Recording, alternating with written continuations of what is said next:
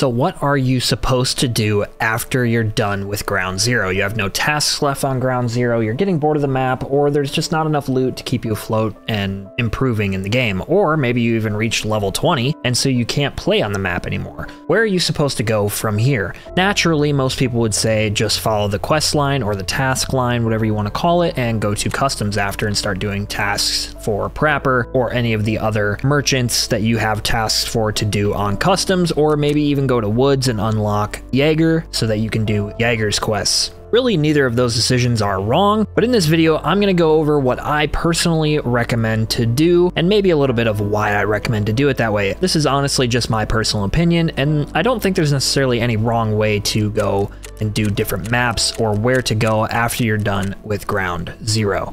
How's it going, everybody? My name is Magnety. Welcome to the Mothership, your go-to news source for extraction games so that you can stay better than your friends. So, where do you go after Ground Zero? I just talked about it a little bit in the intro, but this is my personal method. I will typically follow the tasks that the traders give me. Obviously, none of mine are going to match yours because I'm a little bit further, but you know, just take whatever tasks you want to do, whatever trader you think you want to go through or go with. Typically, Prapper is a good way to go. You can do that pocket watch quest on customs. That's not a bad idea. However, the method that I take is specifically after Ground Zero, I would start learning customs on a scav before I really ever go on my PMC onto any map, really. If you're going to start a new map that you've never done before, obviously you're going to want to pull up the map, let alone having a map, you know, obviously isn't going to be your cure-all. So that is why I always play on a map that I'm not familiar with as a scav first. So for example here, I'm pulling up a map for you. So customs. All right, so this is customs. I turned off all the markers and everything, but this is what the map looks like so that you can hopefully pull this up. Go to mapgenie.io/Tarkov/maps/ whatever map name you're playing, whether it be Streets of Tarkov or whatever else. But this is what customs looks like. And then you have all of these different toggleables over here. I have presets made, so Alt 1, 2, and 3 for all kinds of different stuff.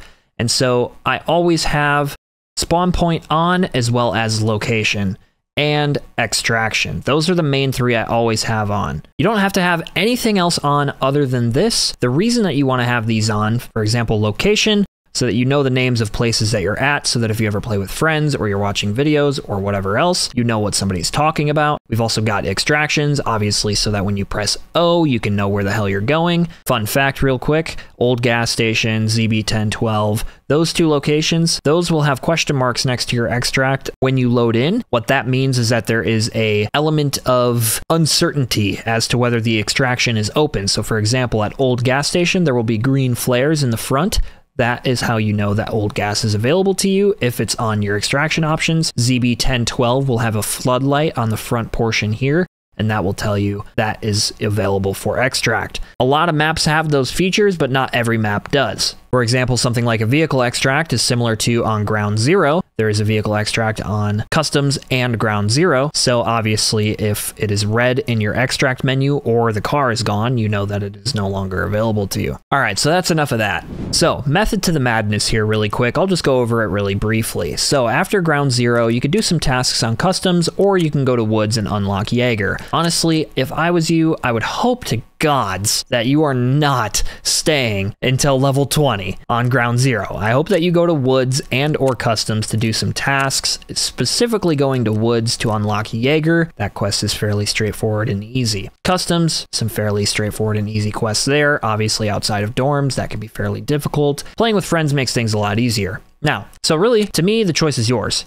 You can go to Customs or Woods first after Ground Zero. However, I personally go to Woods while I'm still playing Ground Zero, again on a scav to learn the map, so that I can unlock Jaeger. Once I have Jaeger unlocked, I'll continue to go to Woods once in a while for some of the encampments that are there and the meds and other supplies. It does have a chance to spawn a lot of good loot. However, Customs will be my main game as well as Woods, honestly, for quite some time. Once I am done with Ground Zero, I move to Woods and Customs, and these two are pretty much my go-to maps for quite a while. Customs, not a whole ton of loot, but just a good map overall to kind of run around and get a feel for the game. Woods, decent loot, nothing crazy. Again, if you have dorms keys on Customs though, that would be good loot for you. Now, you could be a factory Chad and learn off of factory, but I, again, am just sharing with you my method.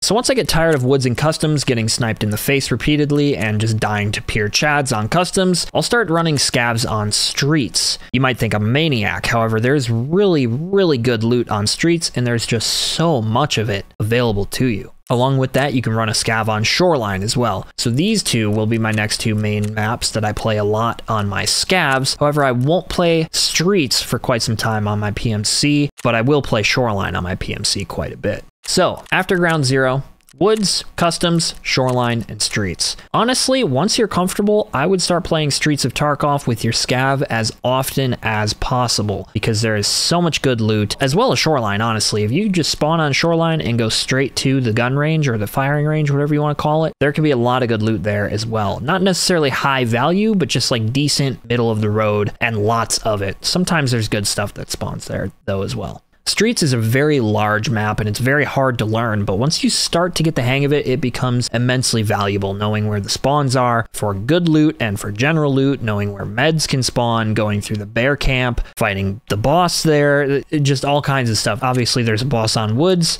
as well as cultists on shoreline, and then you've got the resort on shoreline. There's all kinds of stuff going on here. So generally speaking, again, ground zero, I go to woods and customs, shoreline and streets. You can do whatever you want outside of what I recommend, but that is just what I am recommending to you. This is mostly a short and sweet situation for you guys to just kind of tell you how I progress. And again, biggest tip here, just take a scav into any map you go to that you're not familiar with. For example, woods, custom, streets, shoreline, whatever. It really doesn't even matter what map, except for factory. I mean, I don't know why you'd take a scav to factory. That's just me though. The last thing I wanted to show you guys was just where the best places you can find valuables in the two maps, customs and woods, that I move on to when you play as a scav. So, number one place you're going to want to go when you first start out is Crack House. Especially as a scav, you might not always find stuff here, but there's definitely going to be meds at some point, and it's going to help you stay up to date with your meds and healing and all that type of stuff. Now, personally for me, I tend to go through a lot of barrel caches in general. You can find, there's 3 here by the bus terminal, there's a few up here that spawn,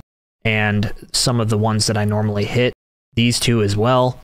And then you've also got some interesting spawns for loot in storage as well. For example, you've got a possible Tetris spawn, and there's also a med car, like the trunk of a car over here with a med case in it as well. I'm not going to go over rooms that you can go into to get good loot because I don't want to expect that you have any keys starting out as a beginner. But if you do have keys for dorms or Big Red, there is a good possibility that there will be valuables in there. Big Red, a little bit less so, but there's definitely the chance. Something else to consider is the giving car, as well as at Old Gas, you have the giving tree. One last thing I want to point out is that you have the potential for a ammunition case valuable spawn in Warehouse 3, right in front of Old Gas. Those are all great places, just hitting up barrel caches as you go around. For example, say you spawn up here towards military base, there's about 2 or 3 barrel caches, a couple of them aren't marked on here, that are over by military base checkpoint. And you've got this one here, you can run through power station, grab this one. They don't always spawn, but they are pretty common. You run past here through New Gas, grab this one, grab these 2 behind bus terminal, stay away from dorms, come through up the road, cross the street,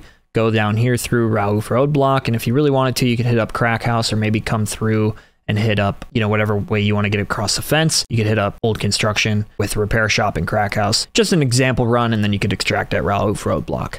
All right, now comparably, customs compared to woods, woods is much harder, although it does have a little bit better loot in my opinion, at least if you don't have any keys. So some of the great places you're going to be able to find loot are going to be an abandoned village, Scav Town, as well as Sawmill. There is a good reason to stay away from Sawmill as a boss can spawn there, and it's sometimes fairly busy here, but the cabins can spawn some good stuff. And then for medical supplies, you can come down here to military camp and grab a bunch of medical supplies. There's some moonshine spawns down here. And then lastly, the USEC camps. If you spawn anywhere near these, there's no reason you shouldn't be looting these because you can get some pretty good valuable spawns in here as well. Barrel caches, I don't usually hit up too much on woods just because they're kind of all over the place and I don't really care to look for them. And then obviously you have Jaeger's wooden lookout post next to the plane crash, which you can loot a couple of valuables by the plane crash as well. As for an example run on this map, it's kind of hard because you can spawn in a shitload of different areas and the map is absolutely massive. But if you spawn anywhere near these major points that I pointed out, I would recommend just looting those up. And then typically what I do I die a lot on woods because I get sniped all the time, but if I spawn anywhere down here on this bottom quarter or third of the map, I usually take a run through military camp if I spawn on the right side. Depends on where I spawn, where I go through. Loot up military camp, and then I take the